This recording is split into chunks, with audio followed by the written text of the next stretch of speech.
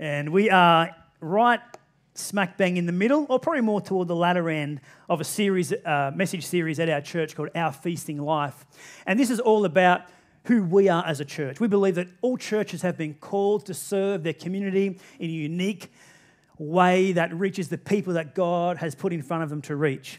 And so at our church, we have what we call a life culture. And culture really is just the way we do things around here. And for us, our culture is one of life, which is actually an acronym which stands for love, inspiration, fun, and excellence. And so when you encounter anyone from Beyond Church or in any room in the Beyond Church world, thanks, Kimmy. Good on you, Kimmy. I know you want me to move over here, don't you? Because that's going to really frustrate you later when you edit that YouTube video, isn't it? Hey, why don't you thank Kimmy? Because she does all the YouTube videos and stuff online, so I won't move it too much because you're going to come back later, so don't go too crazy. But yeah, perfect. But if you want to catch up on any of these messages, because we've done about 6 of them, you've missed any of them, then guess what? Thanks to Kim Davis, you can go onto YouTube. And in fact, YouTube's probably the best place to catch up because YouTube has a curation of all the content in playlists and categories, and so you can go on and you can look at all of the series listed. So you can go back and find all the stuff really easily. So YouTube's probably the best place to do that. Podcasts are great, but you've got to scroll back through stuff. It's like, what was that message about? YouTube, it's like, and it's got pictures. Who loves pictures? Visual learners in the room, hands in the air. Come on, that's me. And so that's on YouTube. So, and if you're not subscribed to YouTube, I mean, you get notified then when the messages go up. I mean, that's probably even better. So why don't you subscribe to the YouTube? And what am I talking about? Let's get back onto this.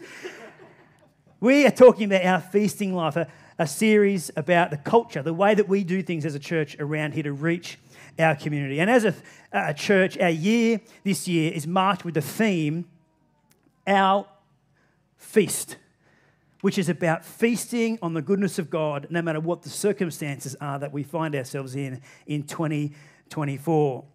And so we want to have a culture or a way that we do things around here that is a model of kingdom on earth, heaven to earth. And so what we know is that cultures will always slide toward their lowest common denominator unless they're led to rise to their fullest potential. I've got that on the screen for you now. And this is important to note because what we've discovered and what you might know if you lead anything is that often things aren't working out just as you'd like them to in your family, in your marriage, with your friendship groups. And that's because unless it's attended to, the culture of the environment that you are in will always, on the screen, slide to its lowest common denominator unless it's led to rise to its fullest potential. That's what we know. But it's not just us that knows this. Oh, there it is there. This might be good for us today, but the Apostle Paul was the first person to address culture slide in the church because he was leading a church, planted a church, and then leading it by correspondence before Zoom calls through letters to the church in Rome who were struggling with maintaining a heaven-on-earth culture in their church, struggling to maintain a kingdom culture within the life of their community. And so Paul wrote them a letter called Romans, funnily enough, and in chapter 12, verse 2, he says this to the church. He says, stop imitating the ideals and opinions of the culture around you. The NIV says, do not conform to the pattern of this world. He says, be inwardly transformed, it's important to underline that word, transformation, by the Holy Spirit through a total reformation of how you think. And this will empower you to discern God's will or God's way or God's culture or God's methods, God's kingdom, God's heavenly way here on earth. It will help you to understand what it looks like to live a beautiful life, satisfying and perfect in the eyes of God. So what Paul is saying is if we want to live a kingdom culture life, a heaven on earth kind of life for our homes, our churches, our families, our marriages, our workplaces, our businesses, all of our endeavours and vocations, then we must be able to be transformed inwardly so that what's on the outside is impacted by the culture of heaven at work in our lives. And so at Beyond Church, we work hard to bring heaven to earth in this way. And we encourage every person who calls themselves a part of Beyond Church not to just talk about the culture that we want to see brought to bear in our world and community, but we want to call people to bring the culture, to be life bringers, to bring love, to be inspirational people, to be the kind of people that are okay to have a bit of fun. I mean, does anybody in the room like to have just a little bit of fun from time to time? Yeah, we've got 3 people in the room. They're going to have a lot of fun in 2024. Low bar, that's fine. That's fine. That's okay. We can work toward a room full of fun, and we say that we want to bring excellence. And excellence isn't being the best or perfection. Excellence is simply doing the best with what we have. One of the very prolific writers and business leaders about culture is a guy called Peter Drucker. He's written heaps of books about culture. He's from a previous generation, a bit older than me. And he says this about culture. He says, only 3 things happen naturally in organisations: friction, confusion, and underperformance. Everything else requires leadership. Everything else needs to have a culture shift. Otherwise, there's friction, there's failure or underperformance, and confusion. Now, if you're married in the room, you don't need me to prove this to you. Because left unattended, you're going to find that when you walk into that door of an afternoon, or get up out of bed in the morning, you'll find without any work of yours on it's there, friction, confusion,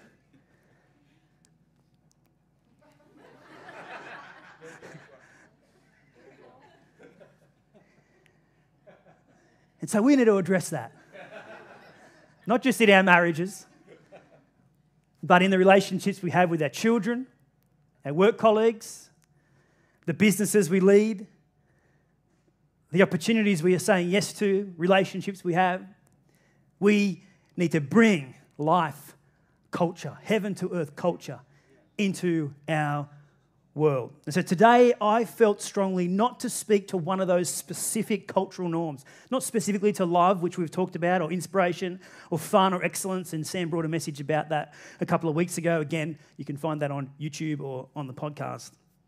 I felt really strongly as I went to God about today's message that He wanted me to share a message with our church and wider community for those that engage with us in that way, that empowers us to be cultural change agents, that equips us with the tools that we need to shift the culture of our world to reflect the kingdom of heaven.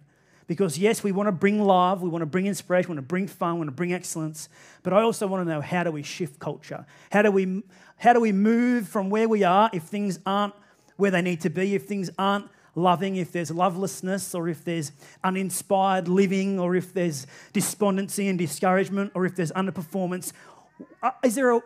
What can I do to change culture?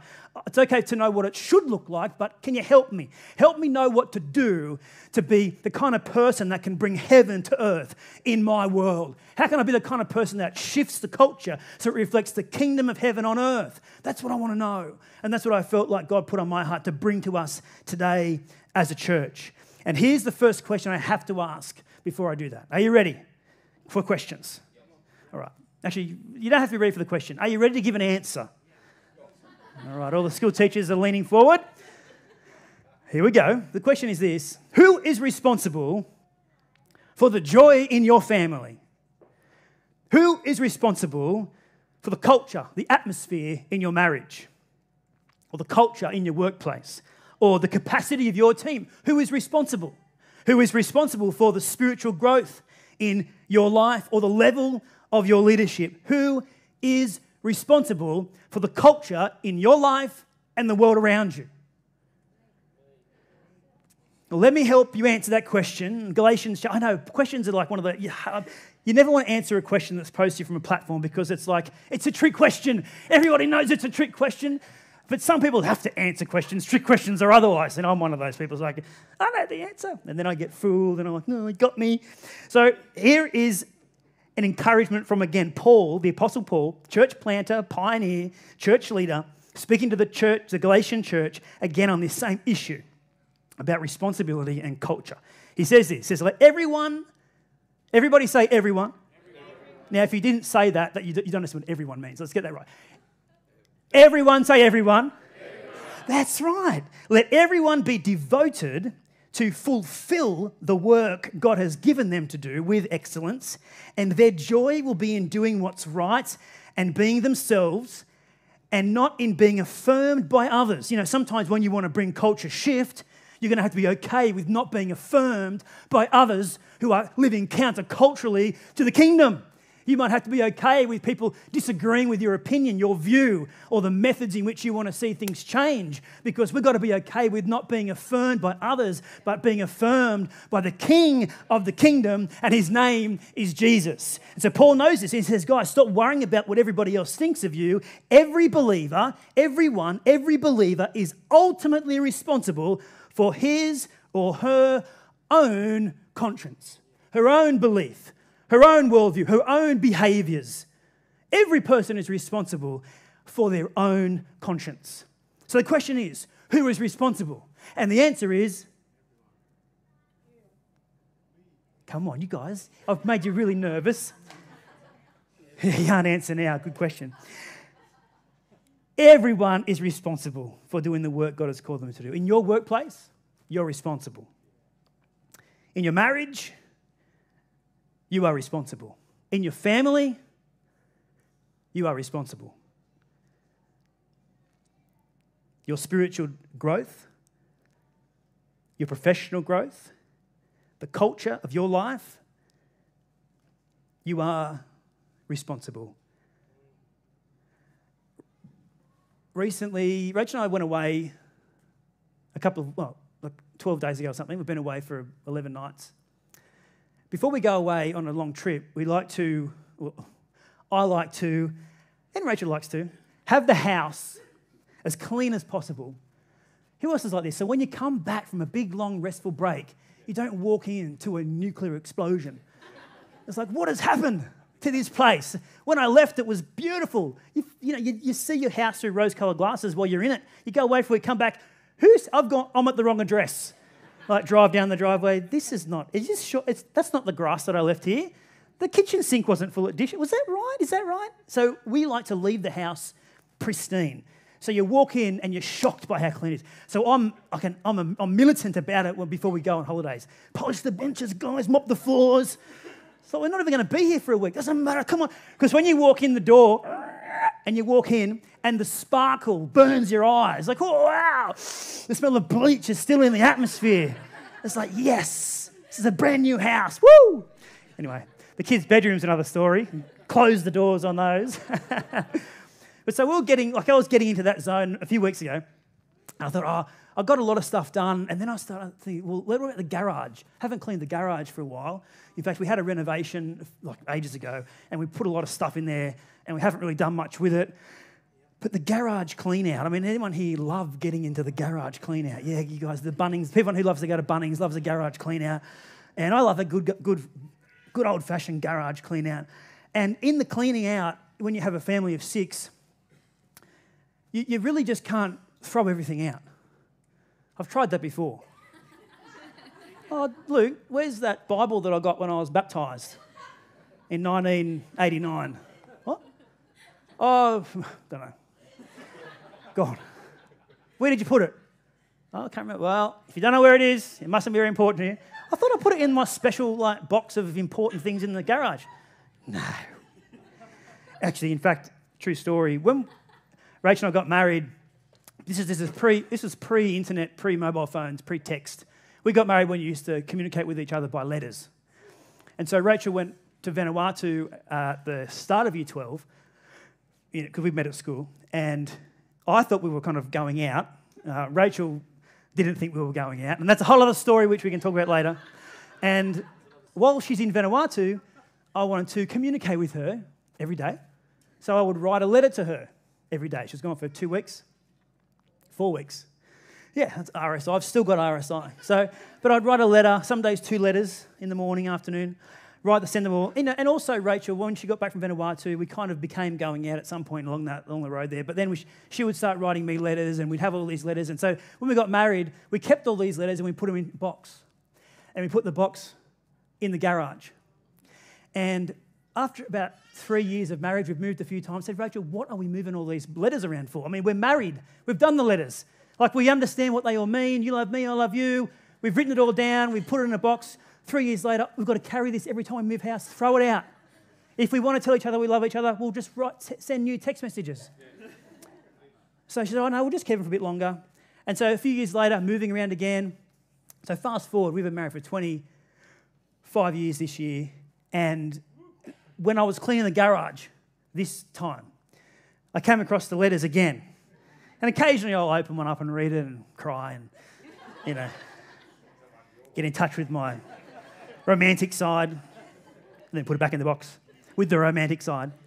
And I found the letters again, and this time I was like, we are not throwing out those letters.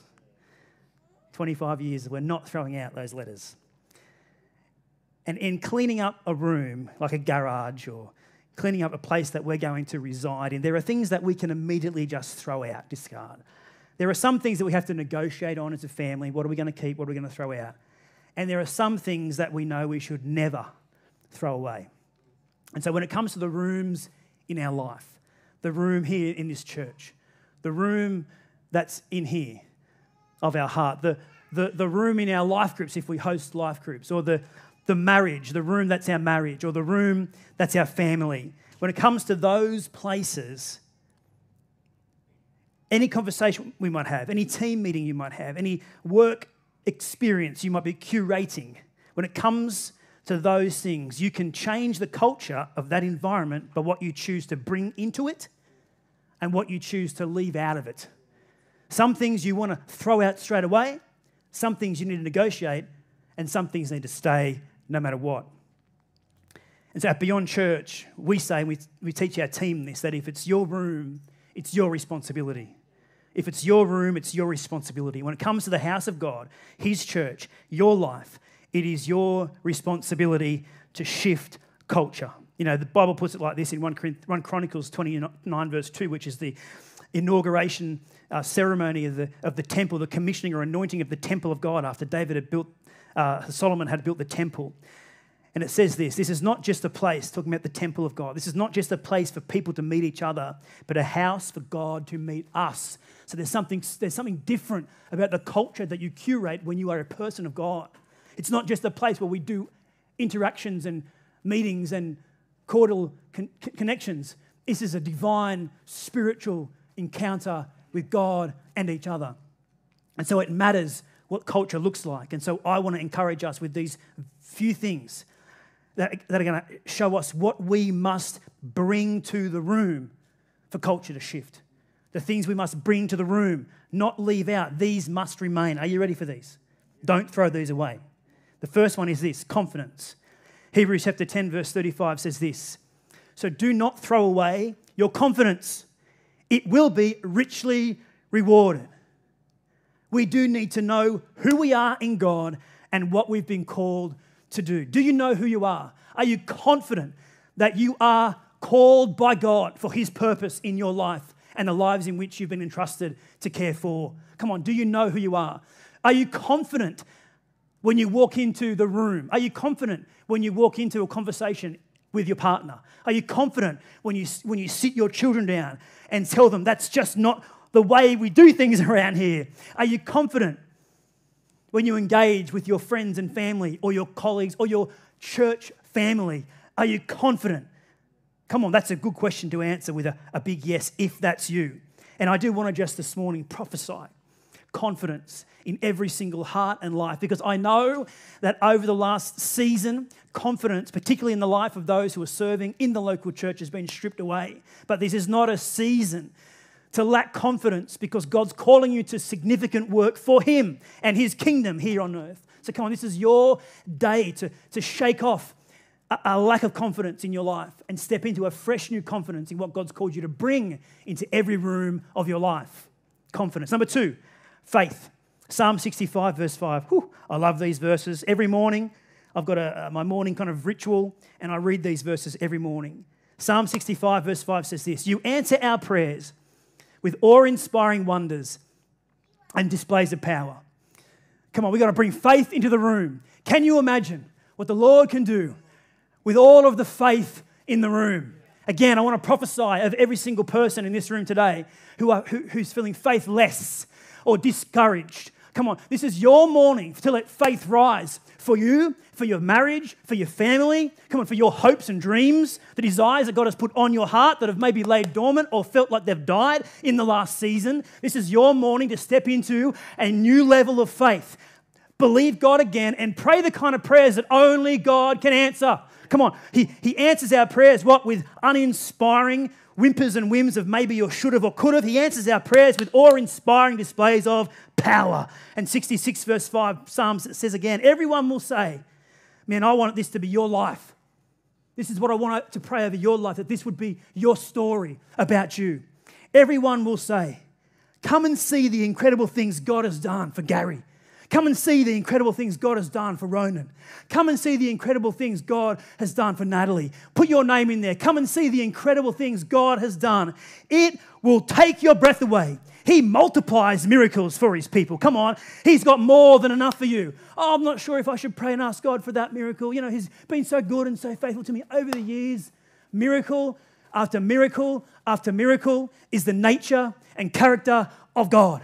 And He wants to pour them into your life more than you can contain. You serve the God of abundance. It's time to let go in 2024 of a scarcity mindset that's been holding you back and step into an abundance mindset where you know your God is the God of all things over heaven and earth. He's able to do exceedingly abundantly above all that you could ever hope or imagine. So come on, let faith rise in your spirit today. Thirdly, bring the right atmosphere into the room.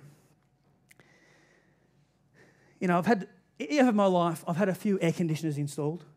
Got an air conditioning expert in the room as well, Gary. And so the air conditioning expert installs the air conditioner, but he doesn't really change the atmosphere of the room. The air conditioner, once it's installed, can sit on the wall, but doesn't really change the atmosphere in the room. Put the power to the machine, put the remote on the wall, but nothing changes the atmosphere until somebody flicks a switch and adjusts the temperature. The temperature, the atmosphere of the rooms in which you want to see the kingdom of heaven displayed. You have the responsibility to shift the atmosphere, to change the temperature. And it's not just temperature, not just spiritual temperature. It's things like, what's the sound of your room? When we talk about shifting culture, what does culture sound like? What does love sound like? What does fun sound like? What does excellence sound like? And what does your marriage sound like? What's the language coming out of your mouth to your spouse? What does it sound like? What does it sound like when your kids speak to each other or speak to you? In your workplace, what does it sound like when you speak to your colleagues or your team members or your team leader? Come on, what does it sound like? Does it sound like heaven on earth? Because you can change the atmosphere by what you bring into it. What does it smell like? Do you carry the scent of heaven on your life? What does it taste like? You're the kind of person that's generous with your words, with your hospitality. I wonder what it would be like to be in heaven around the table with Jesus. Would it be stingy, withholding? No. Abundance, more than enough. Generous hospitality. Come on, the culture of your home, the culture of your community can reflect the kingdom of heaven this year. You can change the atmosphere. And finally, the most important thing to bring into the room, to change the culture, to shift the culture in any environment, opportunity, vocation, relationship that you find yourself in 2024 is this: Jesus. The Sunday school answer for everything. And it is always correct. It is Jesus. You know, that verse there that says, I read earlier, this is not just a place for people to meet each other, but a house for God to meet us. The temple, you know, that was just a shadow, a type, or a foretaste of Jesus himself. In fact, in Revelation, the last book of the Bible, when we begin to wrap it all up, as we're doing right now, the Bible says in Peter's vision on the island of Patmos, he says, I saw no temple in the city, for the Lord God Almighty and the Lamb are its temple. Jesus. If we want to change all of the rooms in our life to reflect the kingdom of heaven, heaven on earth, this is what we see. It's not a physical shift, but it's a shift in a relationship with Jesus. Have you allowed Jesus to occupy your life? The Bible says that you are the temple of the Holy Spirit. Come on. Have you allowed Jesus to shift you? Can I encourage you, don't try and start shifting anyone else's life until you've had yours shifted. Because you're going to, come on. It starts here first with Jesus, right here. You know, if you are unfamiliar with what it is to have a relationship with Jesus, then this morning, today is your day to change that, to change the culture of your life, to reflect heaven. But there are other people I know in the room who know of Jesus and maybe knew Jesus well for some time, but have drifted from an intimate relationship with Him, where you know that you aren't really a temple of the Holy Spirit anymore, that there's something gone on inside of you that's shifted Jesus to the sideline. Well, guess what? You're in the right place at the right time, because today is your day to align your life with Jesus. So with every head bowed, every eye closed, you know, our prayer today is that 2024 would be a year that shifts something in your life so that you can see the world around you change forever. But it has to start with you. Your room, your responsibility. If you're in the room today and you need to say yes to Jesus for the first time, just shoot your hand up in the air straight away. Be bold, be brave. Say, yeah, that's it. That's me. I know that. I need the change. I need Jesus to come and change me. And if you're in the room today, again, as I said, and you feel as though you may have drifted away from where Jesus needs you to be in this season, in this year, come on, why don't you raise your hand as well? Just in this moment of privacy where you can just commit to God and say, yeah, that's me. Yes, anybody else? Come on, lift your hand high. All right, just put your hands down. Let me just pray this prayer over you. And if you pray this prayer in your heart, can I encourage you to see our team at the next step stand after the service? Don't leave without letting someone know that you've prayed a significant prayer today that's going to change your destiny. Don't just walk out. Come on, we've got a great team who want to show their love to you and encourage you about this decision. Come on, for everybody together this morning, we're going to pray this prayer.